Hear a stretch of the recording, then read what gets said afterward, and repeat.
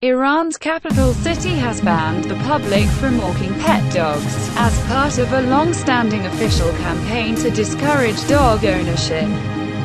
Tehran Police Chief Hossein Rahimi said, "We have received permission from the Tehran Prosecutor's office, and will take measures against people walking dogs in public spaces, such as parks." The ban was due to dogs creating fear and anxiety among members of the public. As if this were not draconian enough, Brigadier General Rahimi added that driving with a dog in your car was also banned.